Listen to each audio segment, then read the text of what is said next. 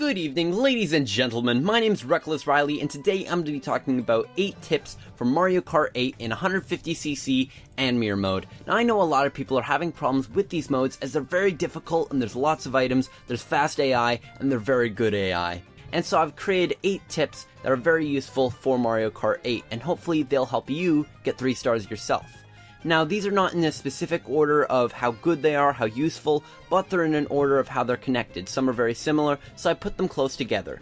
But without further ado, on to our first tip.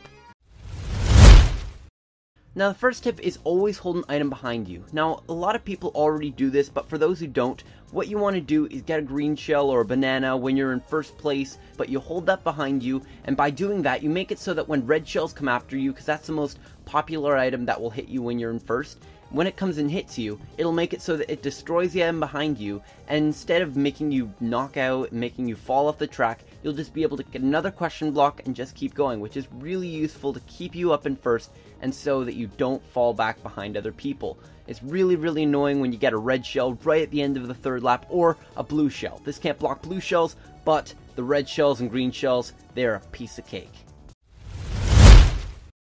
Now, the second thing to do is always find shortcuts. Now, this is an obvious reason why, because you want to get ahead of those people, cut off as much course as you can, and get ahead of everybody, but you have to first find them. Nintendo is very good at hiding their shortcuts, so I'd recommend going online or on 50cc or 100cc and just looking for these shortcuts, because there's tons in every single map. You will find at least one, and it'll help you a lot getting away from all the people, getting ahead of everybody, and keeping your lead in first place. Use high-speed vehicles. Now, I know a lot of people like to have a lot of handling, have a lot of weight, or have a lot of traction, but the thing is, when you are using those things, though they make the game a lot easier, you can't really make up for the speed. Speed is something that helps you at the finish line when you want to get ahead of somebody and you're both going on a straightaway or something like that. But the thing is, you can make up for handling, you can make up for traction. If you just practice, you can make up for those things. But the thing is, you can't make up for speed. Speed is something that's just hardwired into the vehicle that you can't make up for. You can change your way of driving to fix your handling or fix your traction, or you can just stay away from people and you won't need weight if you're in first. But the thing is, you can't make up for speed. And because you can't make up for speed, you need to have a lot of speed. So I recommend using somebody like Metal Mario or Morton or Donkey Kong is what I use, and just using those characters will make it so that it's a much easier once you get used to them. Use the horn to its potential. Now, the horn is an item that's a red box with a golden horn on the side, and it is so much more useful than you'd think. This has got to be one of my favorite items in Mario Kart 8 besides the Piranha Plant, and it is so useful because not only can you make it so that you drive into a bunch of people and use it and knock them all out, but this can be used on blue shells and you can get it in first. So when you get it in first, hold on to that thing. Yes, you are open to getting red shells thrown at you, but think of this. Blue shell comes at you, you're about to go on the third lap, you're about to lose, and you just blow it up. You blow up the blue shell, and you're able to do this because of this horn that you can get in first. It's hard to get, it's not very common that you get it in first, but when you do get it, hold on to it. It's useful, use it to its full potential. Wait for a blue shell.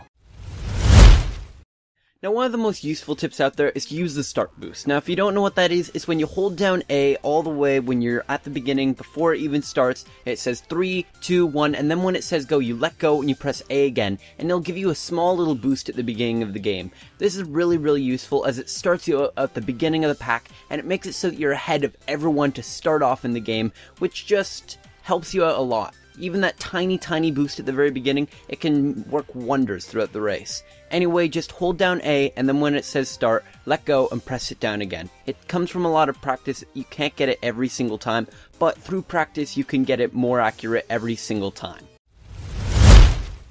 Drift and double drift. When you're drifting around a turn, you obviously have to drift when you're in Mario Kart 8. You drift, you turn around, you click the right bumper, and you drift around that turn to get a boost. But what you can also do on a lot of big, wide turns is you can double drift, which is when you finish that drift, you get to an orange wave behind your tires, you let go, you boost, and then you drift again around that turn, and keep doing that and get more drifting from it so that you can get the blue wave, the red wave, and that way you can get 2 mushrooms worth of drifting and boost from a single turn. It's not possible on all races, it's not possible on all turns, but when you can do it, do it. Rainbow Road is a good example of this. Now, number 7 is use the gamepad map and item tracker. This is especially useful, and nobody seems to notice how useful this is. What you can do is when you look down at the gamepad, you can see that you can click the map, and when you click on that map, you can see what items everybody has, which is really useful, as you can see if somebody has a blue shell, so you can move back and you can make it so that you can stay behind, stay in second, somebody else gets the blue shell, and then you head forward. Think about that, dodging blue shells. Don't even need an item to block it, you just stay behind and somebody else has it because you preempted it. Then you can also look down and see how far behind people are. How if they're really close, you can say, I think I'm going to stay behind, I have a shell now, I'm going to knock them, and then you get ahead even more. Or you can see how far of ahead you already are and you can take some more risks, make it so that you can get farther ahead if possible. This just makes it so that there's less stress on you, you can do more risks, and it just makes it a lot easier. So use that and use it to its full potential. Now the very last one is very simple and very easy, but tricks. Use tricks. I've seen so many people just go over jumps and never use tricks. When you go over a jump, if you're holding the gamepad, you can just shake it, or you click the drift button, and your character will just have like this little ding, and they'll light up, and then they'll have a boost. They'll have a blue boost. And it'll make it so that you can get a little bit farther ahead, a little boost out of it, and it just makes it easier by doing that. Whenever there is a jump, do it so that you can get farther ahead.